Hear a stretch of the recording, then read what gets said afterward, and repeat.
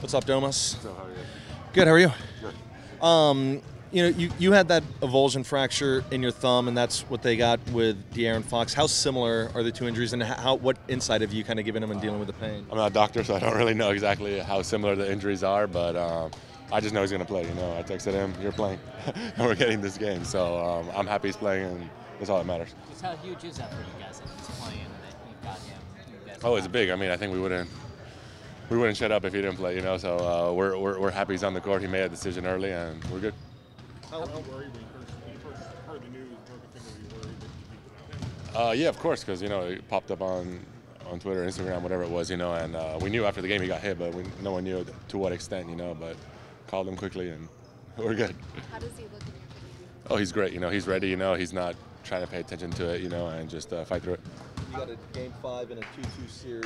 How important is getting tonight at home? It's big. We're at home. We got to protect home court, in front of our fans. I feel like it's going to be a good one. Are you ready for a breakthrough game? You've kind of had some struggles here. No, I'm not even thinking about that. I'm just thinking of what can we do to win.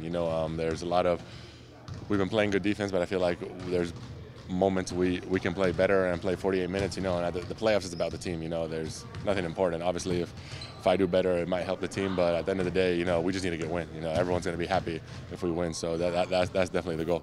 Coach talked about cleaning up the transition offense. What have you kind of seen when it comes to that? Just like he said, there was a lot of shots that we just jumped in the air, off 1 foot, and then hoped for the best. On the road, that's not going to happen. So just being smarter with the ball in those situations, because we did get a stop. We're running in transition. We do have an advantage. Might as well take advantage of it and get 2 or 3 points. So just being smarter with that, and that's what I mean. Like if we can just do better in those little areas throughout the game, it's going to come a long way at the end of the game.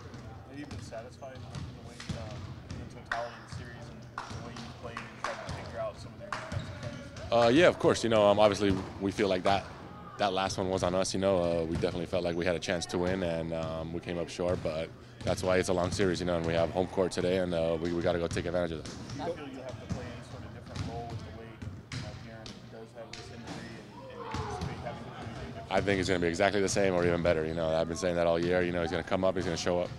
Going back to your injury, what have you done?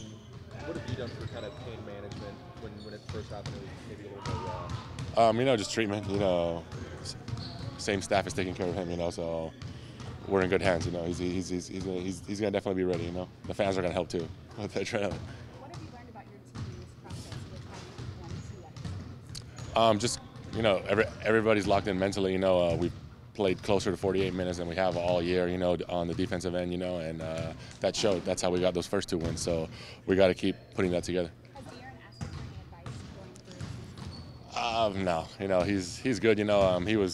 He kept it quiet when it happened, and then when it happened, he was like, "I'm playing." So we're confident in him. Do you feel that when you look at the series as a whole, like for your team, do you feel kind of going to these next 3 going that hey, they haven't even had our best shot yet?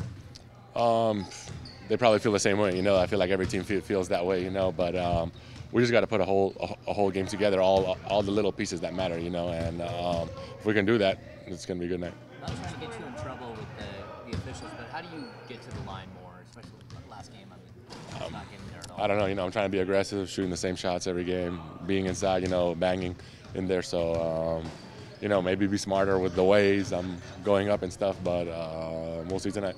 All right, thank you guys. Last one, guys. Gotta go. Successful as you guys were in Game 4 on their home court, knowing just how good they are at home? Yeah, of course. We can definitely use that for our mental toughness, know that we can compete in their court, but it doesn't matter. We got to take care of business tonight, So all focus is tonight. All right, thank you. Let's go on. Thanks, guys. Thanks so much. You're good.